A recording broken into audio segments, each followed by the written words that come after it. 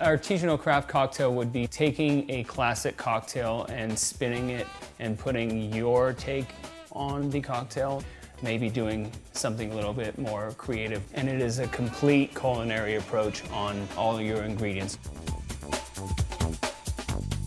Everything is going to be very important from start to finish. The cocktail needs to look beautiful, and then the garnishes need to tie in completely as well. So we do a lot of dehydrated garnishes for our program because, of course, they will always stay looking nice. Dehydrated roses might be one of them. The garnish that we're doing for Old Fashioned is a dehydrated pineapple that we then dye with red beets to add a little bit of flair to it.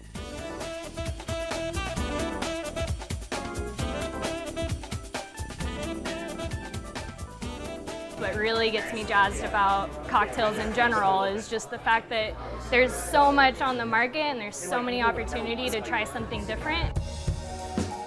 Since we're working with such seasonal ingredients, we have to pay extra attention because every season those ingredients change, and so we have to change the drink to keep it consistent.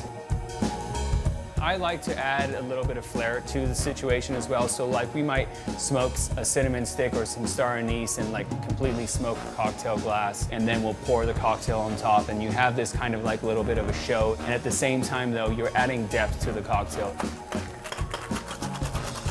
It's an art form at the end of the day. It's the same thing of watching an artist do a painting, a chef making a beautiful dish. So now the cocktail world is completely like following those footsteps. I even drink cocktails like I'm coursing out a meal. You know, you start light spirit, something maybe a little bit like a martini style drink, and then work your way to like a deeper, richer, maybe a sherry-based cocktail or that late night kind of nightcap.